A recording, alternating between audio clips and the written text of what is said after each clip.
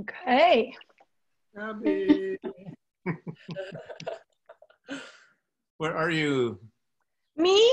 Yes. En mi casa, que es tu casa. Okay. I wish I was there.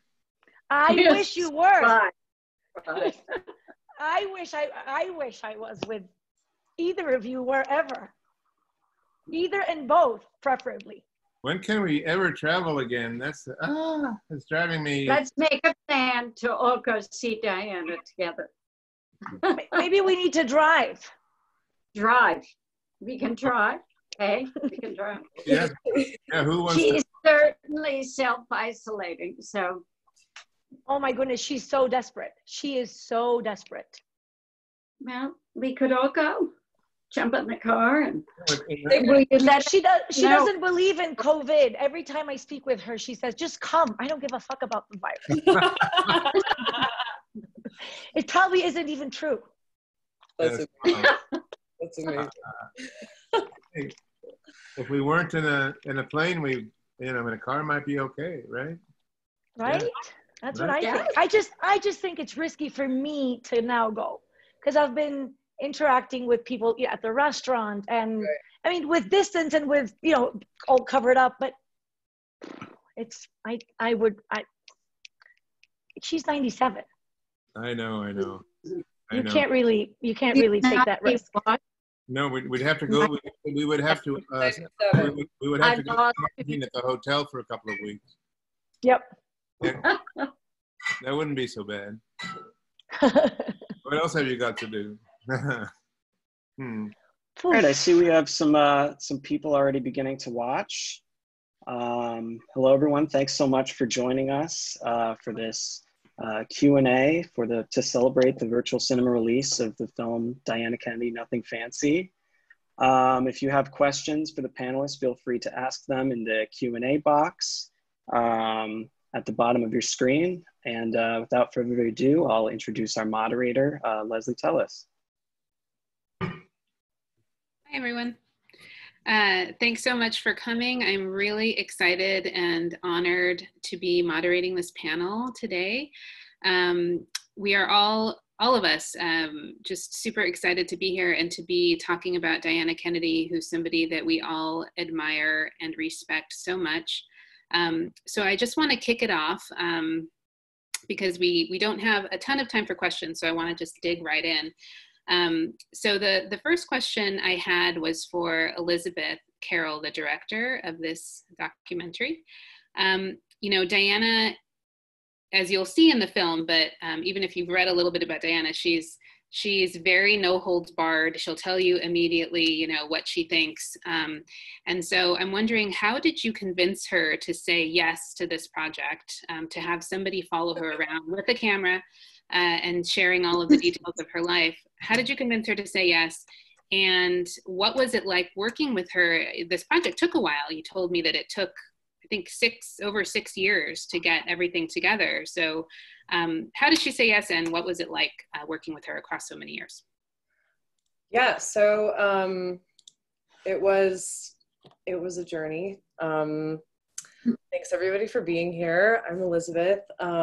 This is really exciting and it's a pleasure to be here with all of you guys.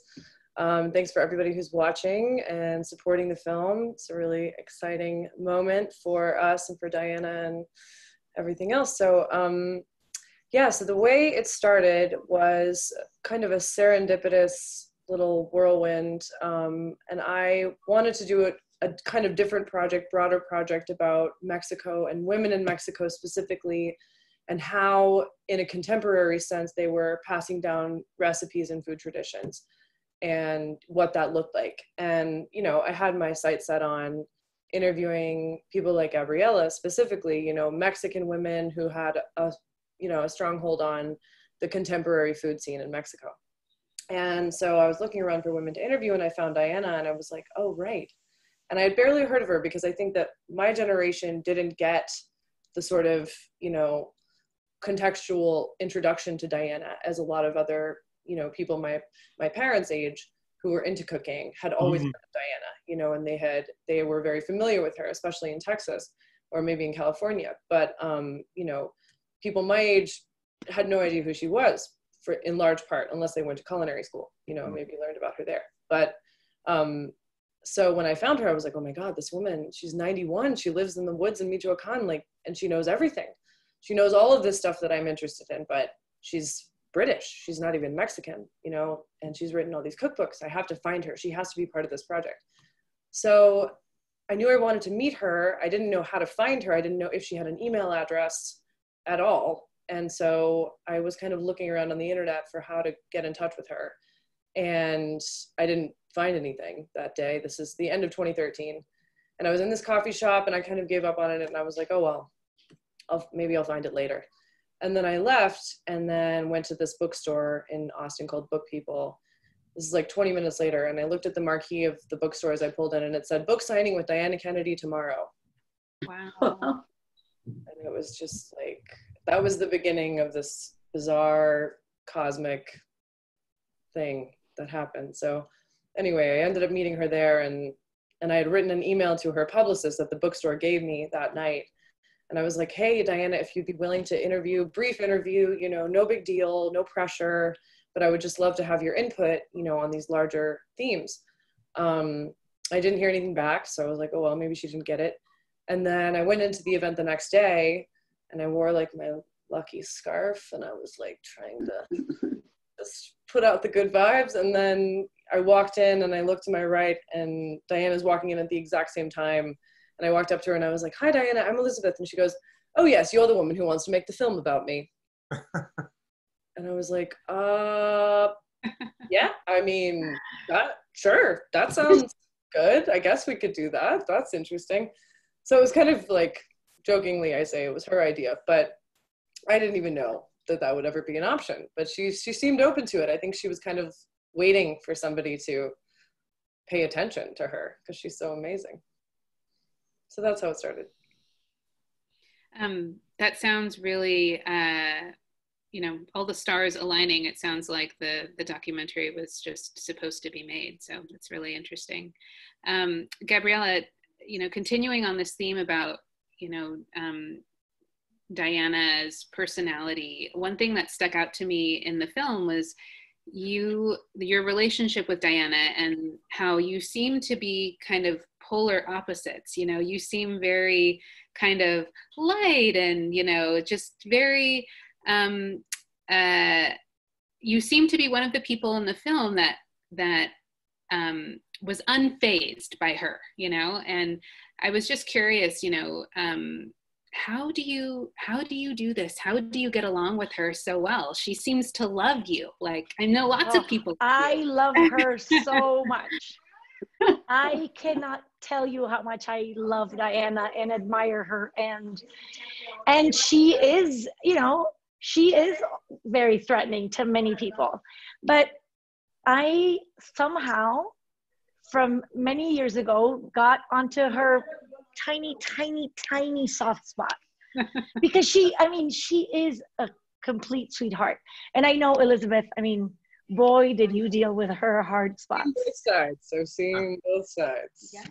No, but you really, I mean, you really, what I saw parts, you know, I saw parts of the filming and I was like, oh my goodness, this is disastrous because she can be very difficult, but somehow I got onto like a good aspect of Diana, or a good, like I got onto her good side, onto her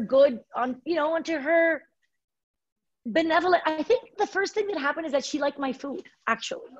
That's it. and then she saw me with completely different eyes, or she just saw me with those eyes. I mean, she wanted to meet me, which was extraordinary.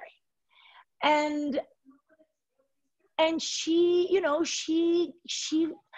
I see a side of Diana, which is incredibly open and generous and kind and curious and hardworking and conscientious about things that she wants and does. And then I also see, of course, her more difficult side, but I just don't latch onto that. And I let her treat me however she wants. And then she even apologizes sometimes. And she, you know, she asked, was I really terrible to that person? I said, yes, you were. And I think, And as Elizabeth knows, I always tell her what I think, and I think she's surprised by that, or I think she enjoys that. I think it's the secret. Yeah. You just have to be honest. And I deeply admire her. I really appreciate everything that she does and has done. And I appreciate all this maniac way of living, all this sort of very, very conscientious to the degree of being neurotic way of living. Yeah. But I truly appreciate that. And I truly appreciate her sense of humor and the trust that she has in me. I feel completely blessed by it. Yeah. Continuing again on this, you mentioned about her way of living, which, the film gives us these gorgeous visuals of her house in the middle of the mountains in Michoacan, and her beautiful garden, which is Elizabeth's background right now. That's Diana. I know. I was gonna say that looks great. But I think her sustainability. She's been living in this eco-friendly house since the 70s, before it was a thing, and she's been doing it for so long. And Alice, I wanted to ask you, how has she influenced you at all as far as sustainability? And can you talk a little bit about your relationship with Diana? Well, I feel very much the way Gabriela feels. I have such an admiration for her. I met her in the early 70s when her cookbook, and this cookbook out, and she came to Berkeley to sign books. And the friend who had the bookstore asked me if I would like to come and be part of her cooking demonstration. And I said yes. And that's how we met. But she was very interested in the fact that I was a woman and running a restaurant. And I was naive and just doing it without any restaurant experience, in a way, the way that she went about writing her cookbooks and thinking about food, finding ingredients, traveling. I mean, I was in that place too. I definitely had a kind of French Mediterranean perspective, but I didn't really know how to prepare food for those numbers and how to really find the ingredients, because I wanted them to taste a certain way. And her cookbook and her way of speaking about food had made a huge impression on me. And I went down to visit her in Mexico right after she acquired that property, and was right at the beginning of that in the 80s. I don't know what year she moved. Do you know, Gabriela?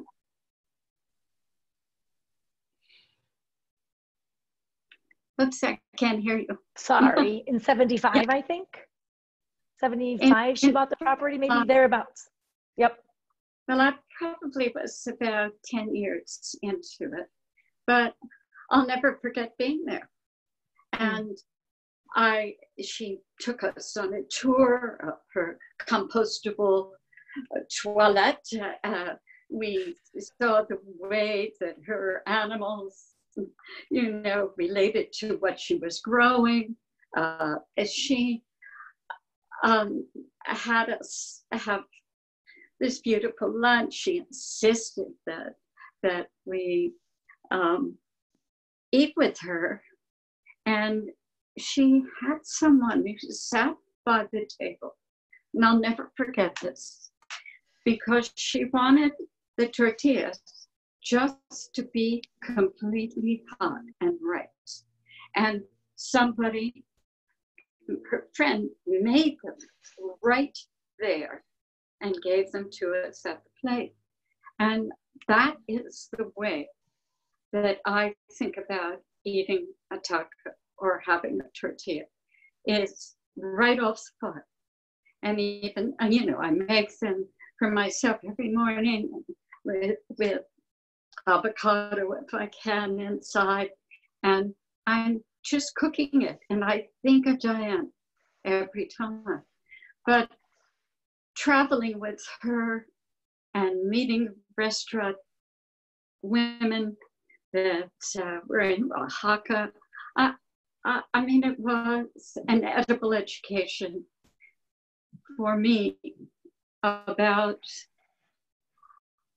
ingredients, where they come from, who grew them, how to be really true to the traditions of a place, how to experience in a big cultural experience. Wouldn't you say, David? I mean, that's what really took me about her books, was not just the food. It was about the people, about the pots that they cooked in, the pictures that are in her book that show all the biodiversity of the place. There's, I mean, you just want to go there. You know, it's like that. And you feel like you're in that culture, that very rich, amazing culture of Mexico. And we had no idea about it, or I certainly didn't before Diane came. Nothing, I had no idea. We are a country of tacos, and, you know, and Taco Bell. Taco Bell, yes. So this was something really important, and she was so definitive about her liking something or not liking something, and never accepting a compromise.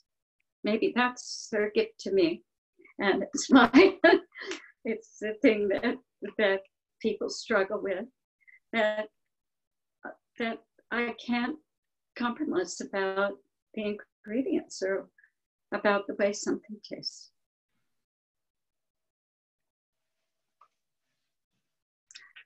I can't hear you. I'm muting myself. David, turning to you. So you mentioned that you've been friends with Diana for a really long time, and I just wanted to hear a little bit more also about your relationship with her. And you said that you went down to her house recently for the first time, and just curious, what was that like? And maybe you could talk about that a little bit. Well, it's funny because the trip that Alice was talking about, when she first went to Diana's house, I was so jealous of all those people who went on that trip. I have to tell you, and that was 30 years ago or so. I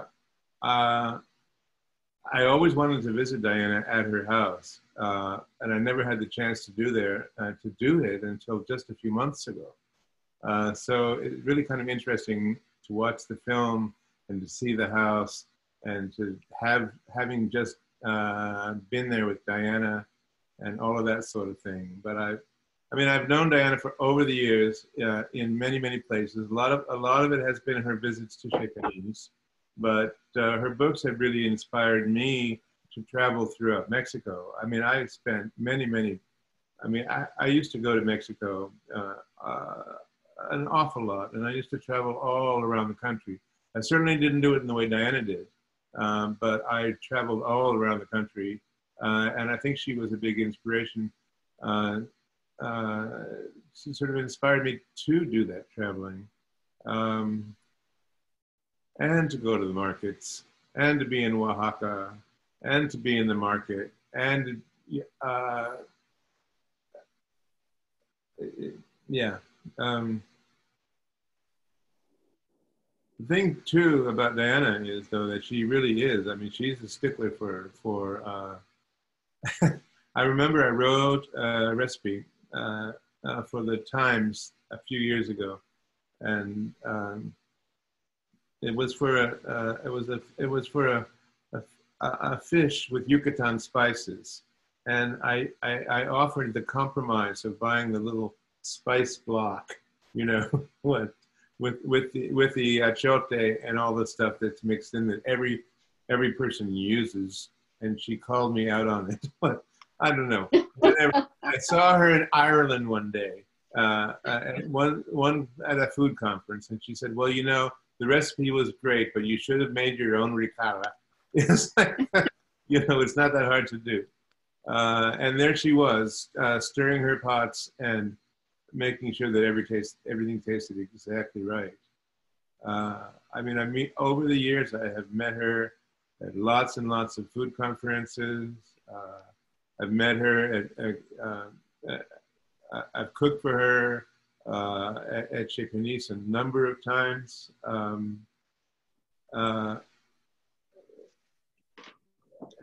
Well, David, were you there the night she was coming and there was the earthquake?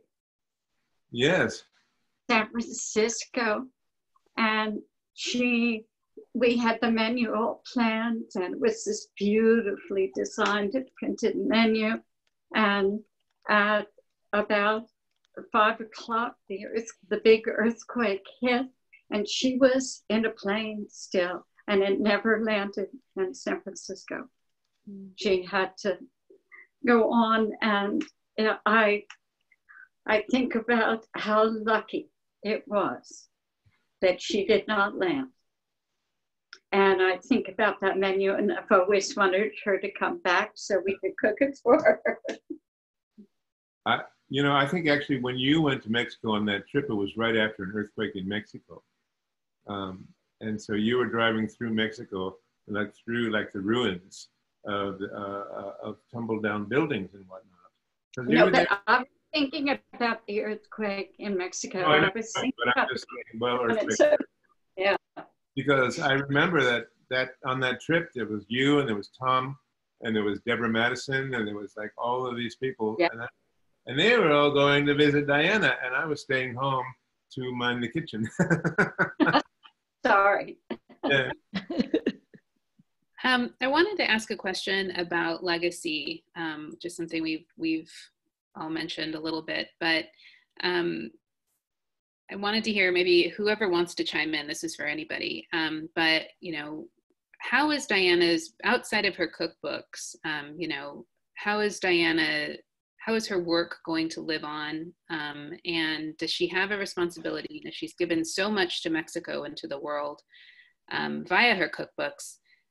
Does she owe any more? Throwing that out there, whoever wants to answer. She's done so much. I'll venture to just say, I think her cookbooks pretty much summon, you know, her most important ideas, her most, you know, her biggest interests. But I think, for example, this film that Elizabeth made is going to be important just to have people see a more personal aspect of Diana. And I think that's the most valuable part about this film. I think it's so endearing, just in a way that will, you know, make her remain in different ways. And I think that her speeches, and there's so much material of what she's been saying and doing, and all the work that she did with Conabio, for example, about edible plants in Mexico. And for one of the parts, the work that she did. The Conabio is this institute in the biology department of the National University, and there's a whole compendium that they did with her knowledge of Mexican edible plants and vegetable fruits, everything. They made a whole section, and you can see it in the website of Conabio. And it's a really important work. I mean, she you know, as she always says, I'm not an academic, but boy, has she worked as an academic in terms of the things that we now know thanks to her. And I just feel that, you know, and as Abigail Mendoza says in the film, which is one of the loveliest parts of the film, you know, that Diana has given to Mexico what not even, you know, no Mexican has given, actually. And to say that she was, even though she was not Mexican, she was Mexican. Isn't that lovely? That was so beautiful. Well, as you will see if you haven't seen the film yet. But yes.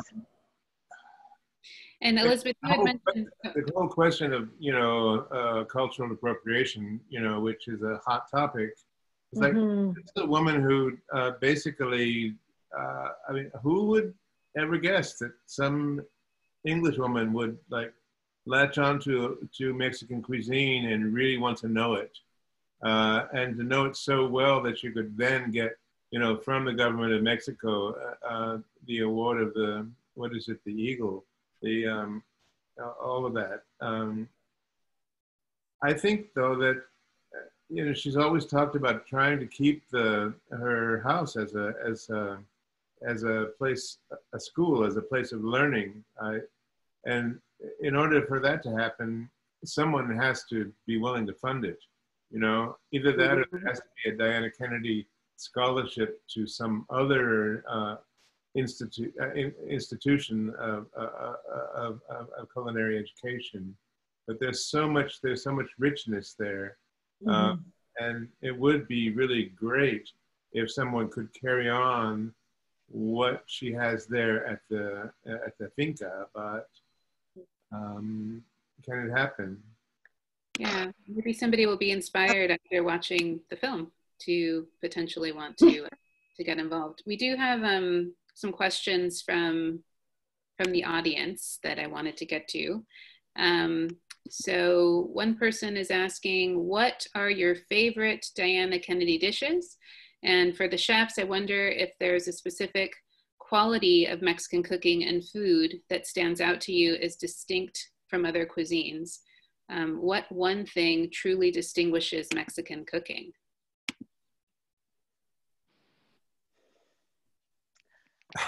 Gabriela? I don't know, David should answer that because I'm too close to it. No, well, I can say that there's a reason that her first book was called The Cuisines of Mexico, because there are so many different cuisines. I mean, there are so many regional cuisines all over Mexico, and everyone is a little bit different. You know, the food in Oaxaca is different from the food in Puebla. The food in Puebla is different from the food in Yucatan. The food in Yucatan is different from the food in the north. All of that sort of thing. And so, but there is still a kind of unifying aspect to it all, I can say, from as a gringo. But what would you say it is? Could I say passion? I don't know. I'm not certain. I love to see, I mean, love many of the recipes that I like from Diana are recipes for like refried beans and how to do that. You know, it's like from beans that you cooked in a pot, you know, with real lard and not, you know, from a can. Certainly. No, certainly not from a can. Also, when Diana lived in New York, I remember one book that she wrote, she talked about epazote growing in some neighborhood in New York. Yes, she loves that story. And I actually live in a neighborhood in New York where epazote grows wild in the East Village. And every time I mean, I can walk a block from my house and I can get wild epazote that's growing up through the sidewalk and along, you know, all around. It's like, so I love that. Yep. I think of her all the time whenever I keep trying to sort of transplant it into a little pot on my windowsill, you know. It seems like the last place in the world where epazote would grow wild, but I guess it just... Crazy, right? Crazy. Now, I just was trying to think of the recipe with pomegranates and walnuts. Is it pepper? With the Chiles poblano. Chiles en nogada. Yes. Yeah. Yeah. That's a very special recipe. It's a very, and Diana was very proud of making it because it takes many days. And she always was very upset with foreigners who didn't get how sophisticated that dish was. Very complex dish. Very complex dish. Yep. Because it's Arab influence, like Middle Eastern influence, and then all these very lengthy processes of peeling the nuts and taking the skin out, and it's all these, and you only have these nuts for a certain time. So it's very in Mexico. It's sort of a very seasonal and precious dish. Mm-hmm. Well, she was so interested in seasonality, of course, because she's just obsessed about that. And again, it's how and how the food is grown that is so valuable right now to her legacy. And to be able to go and cook food, learn to cook food at her house, actually makes it, with all of the ecological understanding, is something of the future of cooking schools. And they're I know. It's so relevant. Well, the fact that she actually has been doing those boot camps up until very, very recently, I don't know. I mean, it's like in the last few years, she still has been having people come for her, like, really hard ass. Boot camp. Are you ready to cook? It is boot camp. I did it. It's definitely, I might be crying. You might be crying in the bathroom. It wasn't me, but yeah, it might happen. Yeah. But it's amazing. I mean, it's a chance in a lifetime to be able to cook with her, But also you go to her house and there, the first thing you see are the Seville oranges that she has growing there because she wants to make English marmalade. Totally. But right all over the place, there are all these wild coffee plants growing everywhere because she wants to make coffee, right from like the beginning to the end. That was my experience when I went there to see her. Well, we didn't. Well, there wasn't any marmalade. She was like, "I'm sorry, I didn't. I thought you were coming next week, but in any case, would you like to have some mezcal? We made it right here. We had a little mezcal, and said, and I want you to have the taste the coffee. Let's make the coffee, right?" And there was one of the staff was sitting on the steps, taking the little skins off the coffee beans so that you can move along with that process. And that was those few hours that we had sitting at the table and chatting, drinking coffee and drinking mezcal. It was really, really moving and sort of central. She's very precious about her own coffee. Yeah. Very. Gabriela, that she travels with it. She takes an allotted amount with her whenever she's traveling somewhere, and she will drink that for herself in the morning and would never share it because she can't. Because she only has enough for herself for the trip. And that's just, everyone should understand that. It's not personal. It's just coffee. It's important. I have another question from a reader or a listener or watcher. This person says, I'm originally from Mexico City, and from my childhood, I remember seeing her work everywhere. As a scholar of cultural studies, I have written about her. I wonder if Gabriela and Lesley could comment their view regarding us Mexicans ourselves appreciating our own cuisine. And I kind of had this thought too when I was watching the film, which was,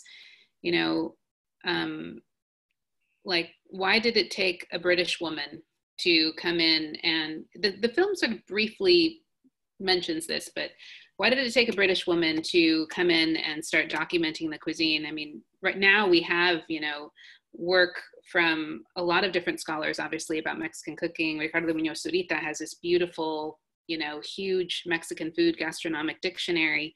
But I was curious, Gabriela, on your opinion on that. I think, I mean, I've always thought, and I've discussed this with Diana endlessly, you know, we have been used to eating so well that we take it for granted.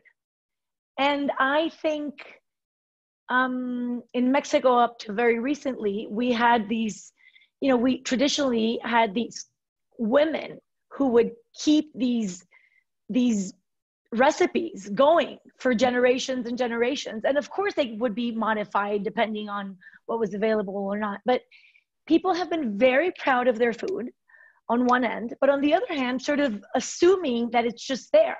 Yeah. And I think that, you know, this lady in 1957 arrived in Mexico and was completely mind blown because she's curious and observant and, oddly enough, very empathetic. And when she decides she's going to pay attention to something, she does it so meticulously.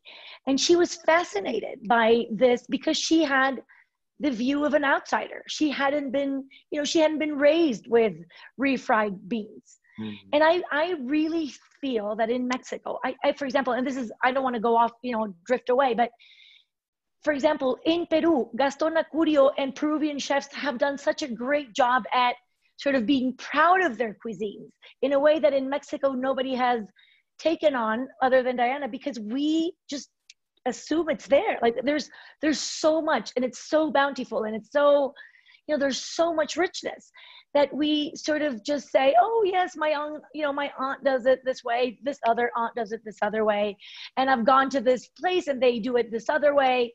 And it's sort of like, it's so, you know, the proximity is such that you don't have that perspective that she did. That's something that I find that was very, very fortunate for her. I grew up with a foreign mother, and I feel that for me also has been something that has made it easier somehow to appreciate, you know, the complexity of different cultures. Somehow when you grow and when you're so, I don't know, I just feel in Mexico, there's this aloofness about food, or just this taking for granted, I say, you know, and there isn't this academic rigor that Diana did have when she was looking for her recipes. And she's always been very, very, and it even comes out in the film, she's always been very, very careful with who to credit about the recipes, you know, for the recipes. And something that she hates about Mexican scholars, as she, you know, sort of looks down on them, is that they don't attribute the recipes to the right people. Sort of like, this is my recipe for salsa verde. And it's like, you know what? Actually, they've been making this salsa verde in such and such a town of Puebla for the past, I don't know how many hundreds of years. So I just think it was a combination of her really being interested in the foods and the flavors and the origins of ingredients, and also her rigor, her really taking it very seriously.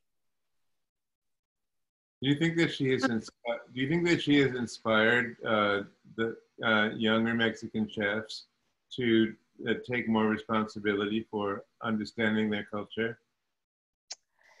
You know, I think maybe more recently, yes, but not for a very long time. Yes. Mm-hmm. Unfortunately. Yeah. It made me think about Julia Child being and bringing French food to the United States, and how her just immersion in that captured the attention of the whole country in a way. I mean, certainly we all watched her shows on television, but the one piece that she couldn't quite grasp at her time of cooking was the shift from sort of real food to fast food to industrial production of food, she didn't want to think that that was happening in the United States. And it has happened all around the world, certainly in Mexico, and the loss of the corn varietals, all of the things that are going on.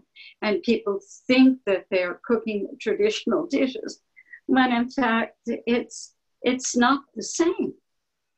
And that is something, bringing Diana forth at this moment with film is, I think, incredibly valuable to all of us, to be reminded of the seasonality and the purity, and of course the effects on climate and ecological impact. Yeah, it's really, really important right now. I think probably Julia Child, if she had stayed around, she would have come around, because she was so interested in taste and the particulars of the recipe, like Diana.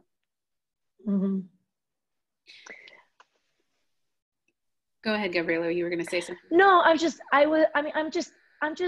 I've always been fascinated by how avant-garde Diana has been, always. I also grew up in a household that was very similar to Diana's in Tepoztlan, because my parents were very ahead of their time. And I feel this is another connection between Diana and myself. But it is so important. And at this time, with this crisis that we're living, just like the awareness of the consequences of what one eats and how one prepares it, and just what Alice was saying, to actually live with this ecological conscience. Diana is so strict about it, and so many people have made fun of her, but actually she is so right. Yes. And Elizabeth, can you talk just a little bit more, because the film, I think, I know you had a lot to get into, and I think can you share a little bit more details about what her house is actually like, as far as the sustainability practices and the things that she, the whole system that she has set up there, which isn't just, she has solar panels on the roof or something like that. Like this is a lot deeper than that. Can you talk a little bit more about that? Sure, yeah. I mean, all of the three of you have also been to her house, so you can chime in anytime. Gabriela, you've been a lot too. So, I mean, it's a top down, the entire thing is completely sustainable. She doesn't waste anything. She uses barely any electricity. She only has electricity for basically like an emergency situation and for her computer, which she does use. But, yeah, I mean, she's so incredibly integrated with her land and what she's growing. And it's as if she's just a participant in that cycle. Is kind of what it feels like when you're there. And she's talking about how she, takes not only her own compost, but her neighbor's compost to put on her plants and on her, garden plots and her orchards to grow everything, because why would you waste that stuff if they're just going to throw it away? That makes good soil, and she uses barely any water. You can't wash your hands with running water. She would absolutely lose her mind. You have to use the allotted, albeit dirty, ish, little plastic thing full of water in the sink, but it's out of respect for being there, and that's something that she gives you when you first get there. She's like, all right, these are the rules. You can't, you're in my house, and you will not deter in your Americanized way and do your American things, because that's not what we do here, and so it was something to adjust to initially, the outhouse. If we're there for 15 hours, that was, interesting, and great, and really, really efficient. And so, yeah, she doesn't waste a thing. But Gabriela can say more. No, I mean, there's all sorts of stories that just come to my mind and make me smile, because I've heard, she's very thorough about everything that she thinks and does. And there's no compromise. And that's really the way she's chosen to live, and it's extraordinary. Yeah, she practices what she preaches. That's for sure. Yep. On this idea of no compromise, you know, she talks in the film a couple of times. She mentions don't put garlic in guacamole. You know, guacamole should never have garlic. And you know, I've read a lot about her, and she makes lots of comments like this in articles. You know, every time somebody writes a story about her. And I was curious if you know, David or Alice or Gabriela, if you had any thoughts about this idea of rules within a cuisine, you know, and rules within a cuisine, should they always be followed? You know, do you have to follow the rules in order to get the best results? Is it okay? Are we allowed to experiment? You know, Diana's listening. So like, but yeah, what do you think? Well, I have a strong opinion about it, that you need to follow the rules at the beginning. But if you can make it better, you can make it any way you want. That there's something about the practice of learning how to make something in a very traditional way. And I certainly have great respect for that. And once you do that over and over again, if you can, you know, embroider on that and make it better than and that Diana would agree that it's more tasty, then yes. And I think we do that all the time at Chez Panisse. We think about food that way. Do it the way that we've done it, unless you want to put forth a better way. And if you don't, so well, then you do it this way. Maybe David, you can speak to this. Well, it's complicated because you have a lot of young, you have a lot of the new generation of chefs wants to be able to express a certain feeling. And does that mean you toss everything away? I mean, it's like, I don't know. In Oaxaca, there's a way to make a certain kind of dish, and you make it because your mother showed you how to do it, and your aunt did it that way, and you're going to teach your daughters how to do it that way because that's the way you make it. And do you need some, do you need some,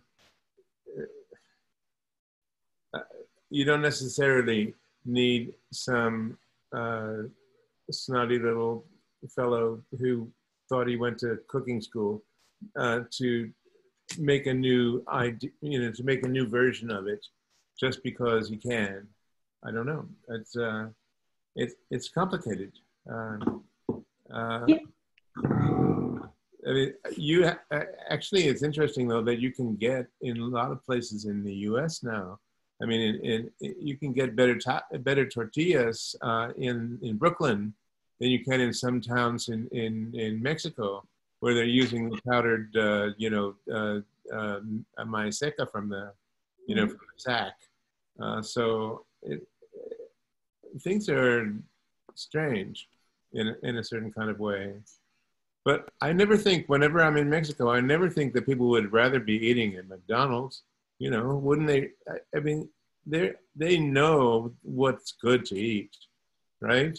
I mean, I love to see like the little places where they set up lunches for workers, and it's all real food, you know? Huh? Mm-hmm. Yeah. Gabriela? I mean, it's quickly going, down the wrong way because industrialization of food has been terrible. And it's been, in Mexico, the past 40 years have made food be really bad for most Mexicans. And now with COVID, most of the people who are dying are people who have other ailments that have to do with eating the wrong things and being obese and being, having cardiovascular diseases that come from eating really bad food. Yeah. So you have, the past 40 years have really changed the way we live in Mexico. And, the migration to cities, migration to the United States, the lack of prosperity in the countryside. And you have, of course, the small examples and the people who have been able to cultivate their own corn and beans and chiles and keep on eating traditionally. But then you have these masses of people who live on the outskirts of Mexico City in the most horrible pieces of, very desertic land that nobody would want to live in, other than because they really need to get out of where they are. So, I mean, I just, this is one extreme. And then going to Diana and Alice, what you were saying about rules, I really feel that there are rules that one should stick to when cooking. Absolutely. Throwing away food, why? No.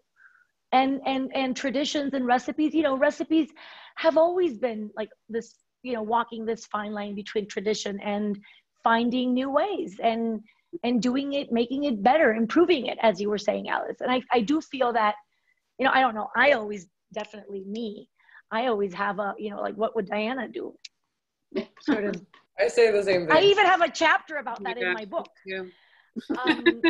Because it's a reality of mine. And Diana thinks so many of the things I've done are not good.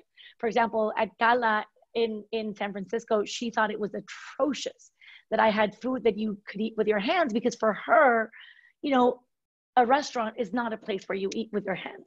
That's sort of like an hors d'oeuvres or taco stand on the street. You do not have a torta ahogada in a formal restaurant. That was for her very troubling, for example. So like certain rules I take distance from, but other rules, rules that make for a better world and hence make sense, of course I think one should follow.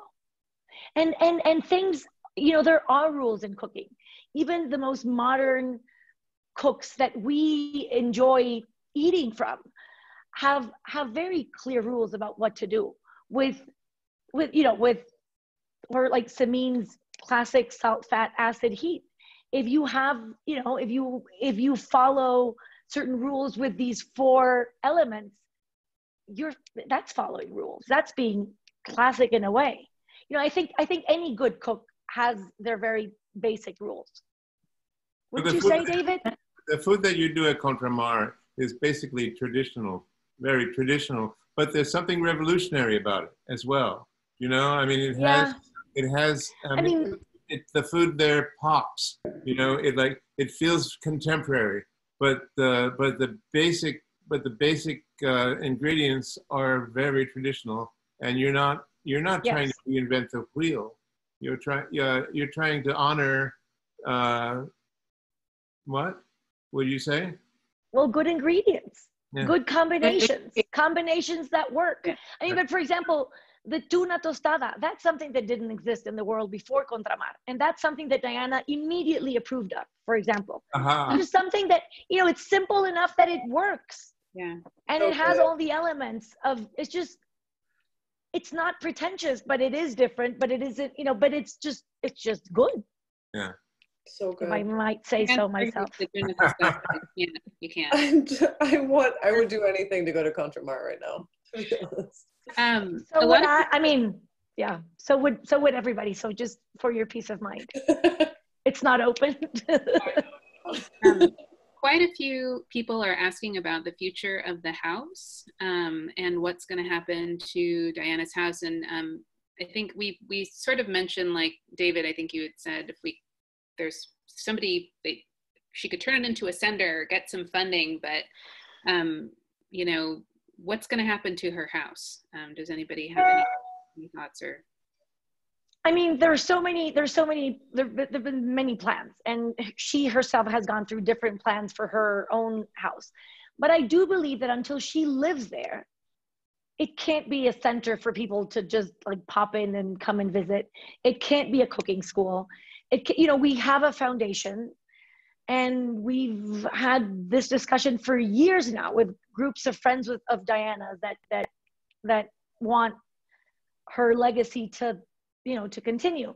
So and I don't know. And also Zitácuaro now is in a very different situation than 20 years ago, because the safety of that part of the world is not ideal, just in terms of traveling, and even if it is close enough to Mexico City, I don't know. I do believe there will be something done there in terms of like cultural patrimony, but she one day is just ready to get up and leave and just get out of there, and then another day she's very sort of committed to the place. So I don't know. I think we'll see. Yeah. I think yeah.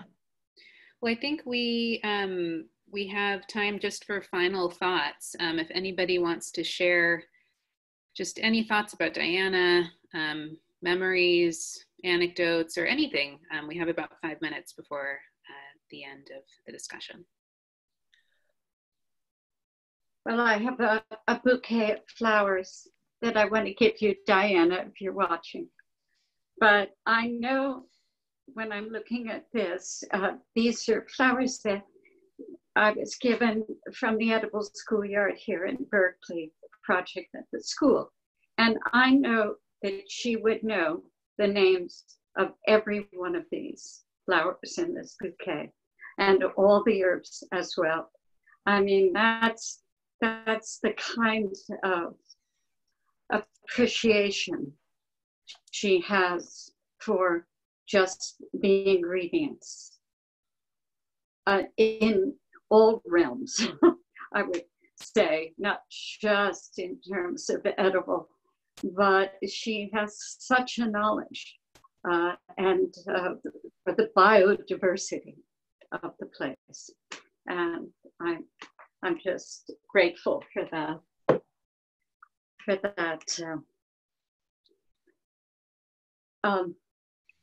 that edible education she's given me.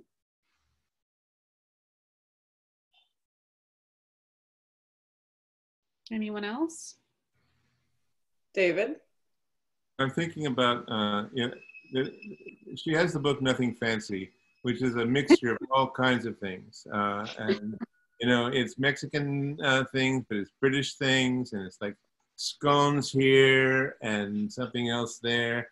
But she had one little dish that she made. Well, there was a carrot. People have copied this forever now. There was a carrot and coriander soup.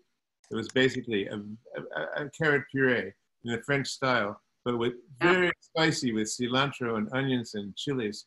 And it was really, really delicious and kind of revolutionary for the moment. And she didn't claim it as as Mexican or anything else, but it was something that she made from her own sort of aesthetic. And there was a dish of pasta where she made whole wheat, hand-cut whole wheat pasta with corn and creme fraiche and red onions and chilies. And I used to always put that on the menu in the cafe at Chez Panisse. It was like brilliant, it was brilliant. It was like you could approach it from any vantage somehow. If you knew about Mexican cooking, so much the better. But even if you didn't, it was a delicious combination of things. So her food knowledge and her food sensibility has a lot of breadth, I would say. Elizabeth, any final thoughts? Oh, wow. Well, this is an honor, and it's a really special thing that Diana was able to bring this group together to talk about her. And I just want people to know who are watching that we're going to be doing something that's almost similar to this 5-minute, messages for Diana send off or final thoughts idea next month. And we're going to basically choose a day that we're calling Diana Kennedy Day, where anybody, home cooks, chefs, whomever, journalists, anyone who's interested in Diana and her work and the film can basically send a little message to Diana. So we're going to basically compile all of these video messages and then show them to her so that she can enjoy them. So just keep in mind for that. In terms of the general plug, I think that's my job at this point. The film is available to watch. You go to dianakennedymovie.com and you can geo-track how to find it through an independent cinema. We're working with 150 cinemas around the US. It's not available to stream yet in Mexico, and a lot of people have been trying to and asking for that. We don't have distribution in Mexico yet, so we're actively pursuing that and looking for that. And I'm very hopeful that it can be streaming in Mexico soon, because I think it's really important and a lot of people want to see it. So thank you for everybody who's interested in that.